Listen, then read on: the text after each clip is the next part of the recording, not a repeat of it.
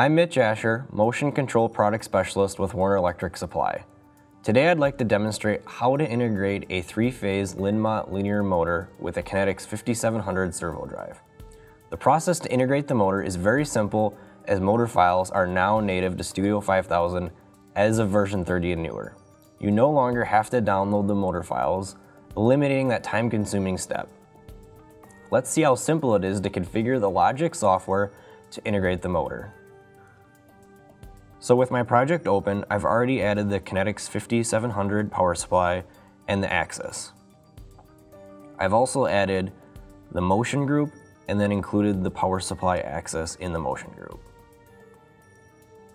So now that we've done that, we can begin to add the LinMot axis to the project. So to do that, right-click on motion group, click on new axis, click on axis SIP drive, and I'm going to name this axis LinMot axis. Then click create. Now that we've created the axis, we need to associate that axis with the correct drive. So scroll down on the controller organizer, and on the bottom we'll see our Kinetix 5700 drive. Double click on that, and that will open up the drive's property window.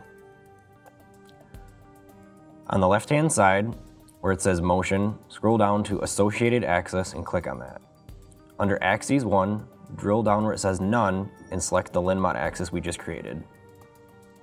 Click Apply, and then click OK. Now that we've associated our axis, we need to add the LinMot motor to the LinMot axis. So go back to Motion Group in the controller organizer and click on the LinMot axis. This will again bring up the properties for the LinMot axis. Under Categories, in Motor, click on Motor, and under Data Source, where it says Nameplate Datasheet, drill down and select Catalog Number. Then click on Change Catalog Number button and begin to start typing in your part number.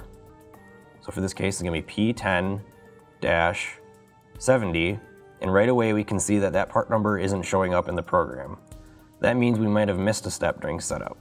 So go ahead and click Cancel again, and then we're going to go back to the Kinetix 5700 axes. So double click on that to bring the properties up again. On the left hand side, go to Motion and then click on Associated Axes. And under Axes 1, where we added the LinMot axes, we see Motor Feedback Device. By default, DSL Feedback 1 port is selected.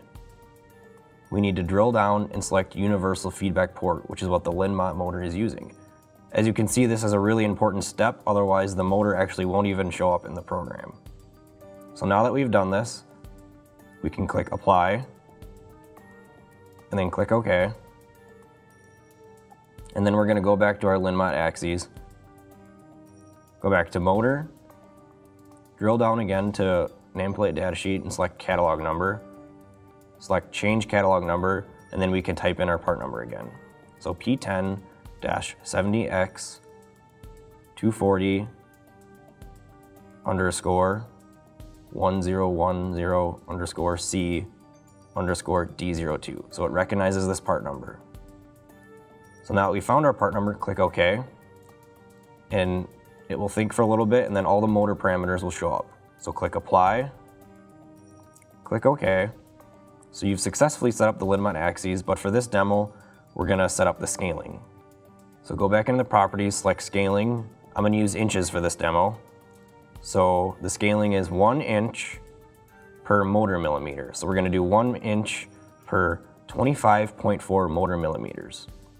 Click Apply, click Yes to the pop-up window, and click OK. And now everything is set up, so we can save our project. Now that you've configured the software, you should be able to utilize your linear axis. I've created an eject routine, which will simulate product on a conveyor. Maybe a bad product goes by a photo eye, and the LinMot will eject that bad product off the line. So looking at my rungs of code, we can see that the LinMot axes uses traditional Rockwell motion axes commands, such as the MSO and the MSF and the MAH that I have presented here. This is different than in the past. We no longer have to look for these LinMot add-on instructions and import them into our project. So looking at my code, I've created a state machine that will look for a bad product. When I click the eject routine, it will go through the ladder logic and it will eject the bad product off the line. So once we've had a look at my program, I'm going to scroll back up. I'm going to enable the access.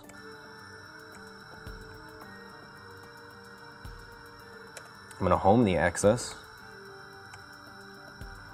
And then I'm going to hit the eject bit, which will simulate a product being ejected off the conveyor.